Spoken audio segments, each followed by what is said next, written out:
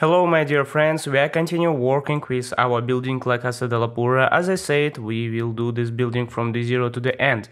So when I said end, we will do detail. This time we're starting to do the detail and we will start from the wall.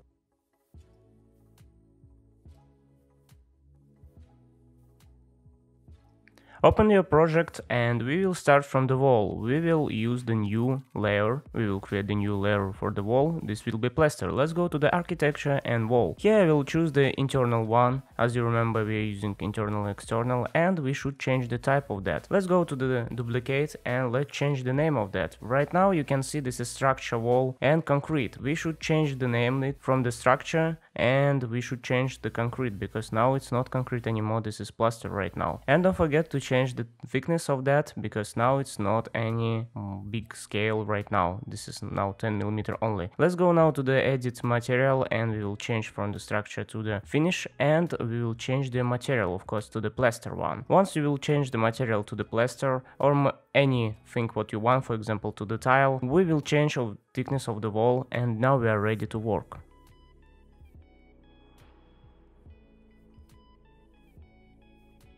Now it's time to place our wall. Actually, you can place it like average wall, just be careful when you will go to the corner. It will sometimes, as you can see, going to the middle of the another wall. So this is not a big problem, just escape, use the escape and draw it again from the dot which you want to dot where it should finish. So why are we doing that? As you know, we're doing that to create the new layer of the plaster. Once you will finish, we get some mistakes here, so you can cut the wall, but it's not our way. Actually, in Revit you are able to join wall. So go to the 3D. As you can see, we have these two problems. The first problem, our plaster it's not full height. As you can see, it's only like 50 or 500mm, so we should change it. But before we will change it, we will change this the gap. How we can do that? As you can see here, also we have some problem. It's going together. If one wall in another wall, you can use just a trim to connect this corner, and you should go back and do it everywhere. So just be careful, check your drawing before you will finish it and join it everywhere where you can. Once you finish it, select all your wall, and if you have same problem like mine, my wall is not enough the height, just change unconstrained height to your height, and as you can see now everything alright except only the door. But we will solve this problem really fast. Go just to the modify, find here the join and join our main wall with our finish. And done. If you have some gap in your main wall, this gap will come to our new layer of the wall. That's it.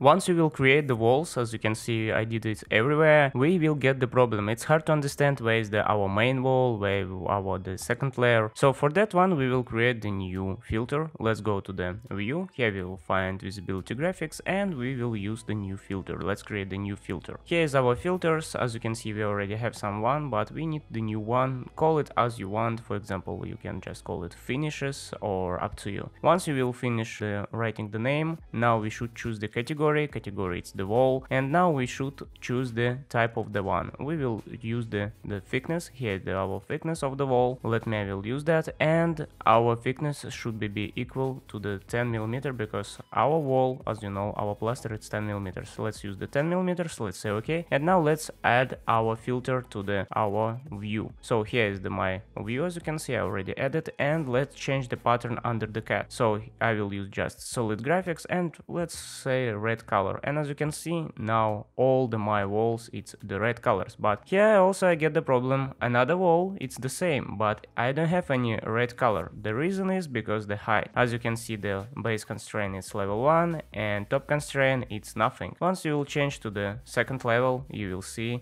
everything correct. The reason is because the graphic changing only when your wall will be cat. Be careful with that.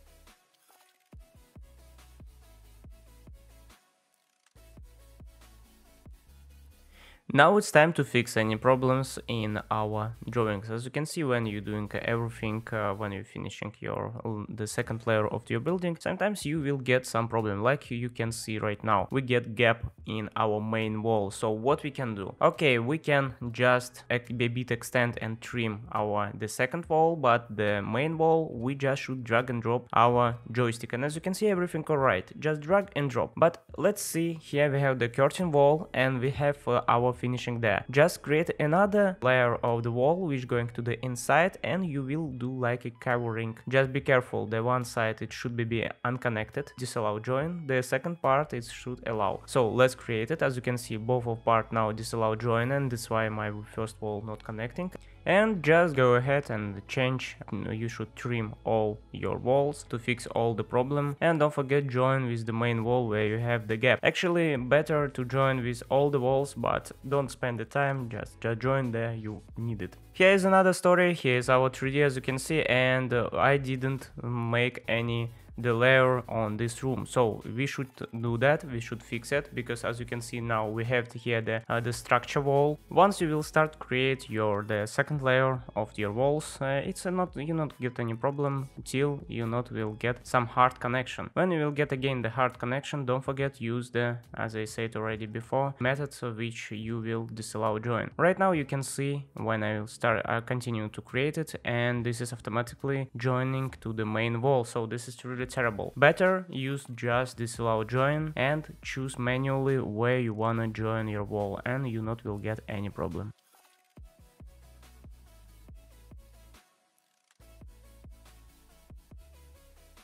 Now it's time to create external finishes. Actually, we will do pretty everything same. You just choose, for example, the external type of the wall, change the type, duplicate the name, change the name, don't forget, you should change the name. Once you will change the name, change material for that. For example, you are using for finishing the bricks, change for the bricks, and change the thickness of your future external finishing. So once you will do that, don't forget go to the material, change the material. We did it, the filter for the previous one. You should create one more filter, but don't forget you now have not only 10mm your thickness. For example, my wall have the 50mm and my filter will be 50mm. Once you will do that, just go ahead around your building and create the same thing what we did already for the previous tutorial. So I think this is not a big problem. Once you will finish, you will cover your whole building with the finishing. One recommendation: use the finishing only level by level, don't use it for the whole levels, just from the 1 to the 2, from the second to the 3.